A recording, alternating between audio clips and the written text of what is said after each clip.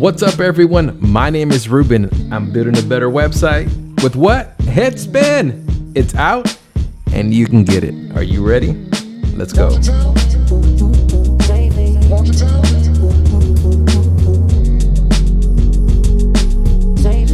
Oh, what's up, everybody? Get the camera on me, please.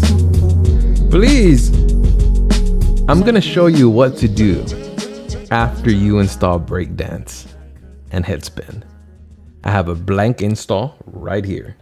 I recorded this video already because I realized halfway through the video that the little box covered a lot, or my little face here, this little webcam, what I'm stuck in right here.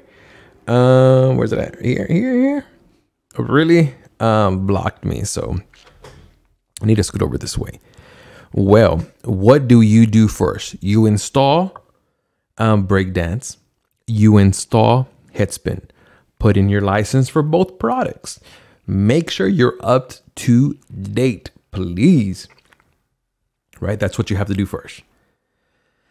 Then go to Headspin. Headspin here offers a lot of options, but the core things that we handle, right? So let me focus on this here. So the decision you have to make first, is this a dark website or a light website? By default, it's light. Most websites are light, but you have the option to select. For example, if you want a dark website, everything automatically changes to dark mode.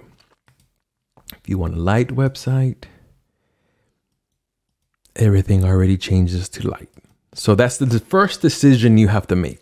You can leave it default and you can always come back and change it. You're not stuck, right? As long as you're using our color system, our algorithms will determine if it's light or dark and would automatically switch everything, right? So that's the first thing. You don't want to change the contrast algorithm. That's perfect the way it is. The project radius, as you're building your websites and you use the medium option for all your border radiuses, you can actually come in here and change, and then change it back to off. You can make it more aggressive. You can make it small. You can make those changes within here, right? We also have a page option. We want to help you kind of override the default page width and make it smaller or make it larger. It's up to you. It's your dream. Build it the way you want to. But we give you that option within Headspin. We also have a font multiplier. So if you click this little gear here on the side, you're going to notice all your font. There's a table with all your fonts, right? So you can select everything. By default, this is set perfectly. But by the extreme chance you want to multiply it, you come here to, let's say you want to multiply it by 7. Everything gets bigger, right? So you say, no, I don't want my font to be that big. I'm going to go back to the default, which is 4. It goes back to this size. And the same thing with the spacing. By default, everything out of the box works, overrides a lot of the Breakdance settings, and it's simple. You don't have to do anything, but if you want to multiply some section padding, you do it the same way. You can actually micro adjust anything here as well. It's up to you. You don't have to change anything. Everything out of the box just works perfectly. Now, what makes Headspin super cool, it works 100% with Breakdance, right? So this brand color, this reddish color here, oops, I don't have it. Let me add a button really quick. Let me open up this. By default, I think Breakdance has that blue color, right? So you add a button. So let me add a button. By default, it overrides that color. Here, let me close it. It overrides the blue, the ice blue by default. So if you use any other library from any other content creator, like a Moreblocks, and he uses the global settings, you would install it and it would take over that color, right? So that's super cool. So if you ever want to change this, for example, let's change it to lime green. This green color is cool. You hit save and it automatically updates.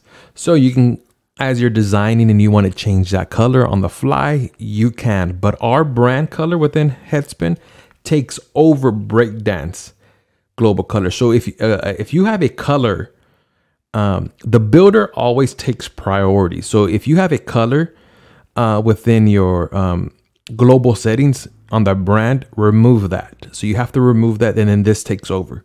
But the builder always takes priority, right? So that's fine. And then this is installing Headspin on a blank state. So you want to create, you hit the button here, create.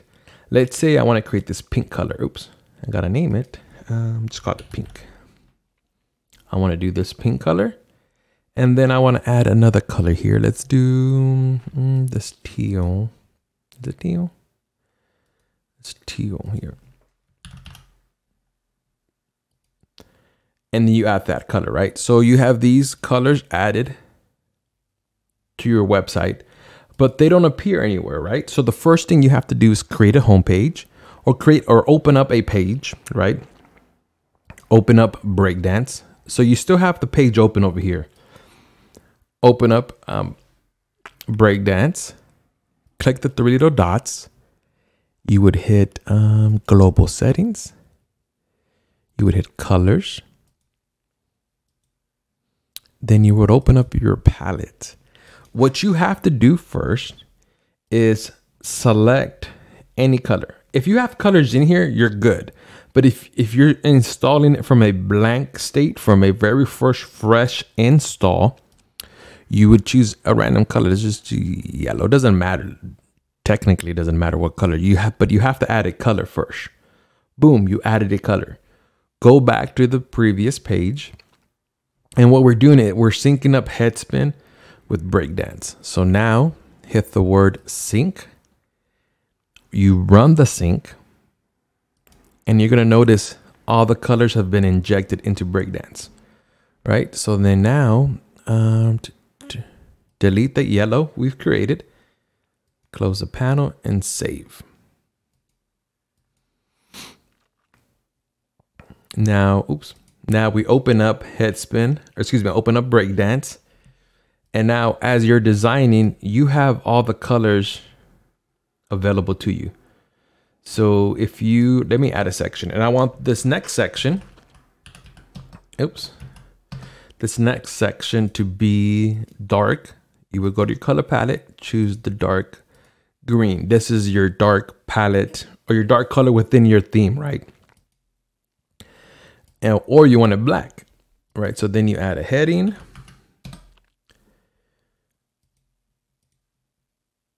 You can go in here and then change the color if you want to. And then now this header will be automatically converted. So for example, let's say you build out a bunch of websites. So let's do this. So let's do this, multiply, not multiply, copy. Okay. So now you have this website you designed, right? Now you want it to be dark. Everything inverts.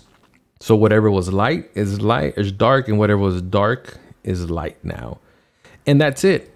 And you just start designing all the pages. If you want a hero, you start creating all the sections for your website. Let me make it back light. And then you should start building whatever you want. So that's how simple it is to get started with Headspin. I hope this video was beneficial to you. I hope you were able to understand that at this point, you just start building your website like normal, using our color system. Everything else is automatic, right? The typography. Oh, and if you need to change a few things, so let's say here, this font size, you go to your panel. I'm not even showing you the most important part is here. You go to your font, you right click. Now you have a cool panel to help you create all the variables simple for you. So we have medium font. Medium font's default, but if you need this a little bit larger, it works. If you need it a little bit smaller, like an accent heading, you do it here if you want, right? So medium is default, so you don't have to have anything there. On the heading, you select the tag. I need this to be an H2, but I want it to be super large. Right click, go to your heading size and type in what you want it, what size you want it to be. So you want a jumbo, you want an H1 size, you want an H3 size, but it's tagged as an H1 or an H2 in this case. So you want it super large, right? If you want to add spacing, padding, the same thing. So now you have this thing at your disposal. So now I don't have an image on here. I might have to do the next video, but then you can do border radiuses. You can do different things. The padding, right? So you add a space variable, like for example, here, your gap needs to be, you want it to be medium. So now everything's set to medium. So that's super cool. We have a really cool pop-up to help you add all these variables inside the builder automatically. You don't have to do anything. You don't have to type or remember, is it 30 pixels this time? Is it 10? And all this is, it scales with the project, right? It's not fixed. So fixed variables or fixed numbers. It's not any pixels. So I think it's super cool. Everything works out of the box, and that's how you get started, right? So the same thing with, okay, so I'll show you that and see what else. Am I missing anything? I don't want to miss anything here. We have the spacing, the section spacing, the radius, the text size, and the heading size. That's included in the pop-up. That's included in Headspin in this core edition. I think that's it, right? I know I'm missing something and somebody will call me out, but I will be making more videos. But this is how you install, Headspin on a blank install. I hope you had fun. Let's get going and let's build better websites.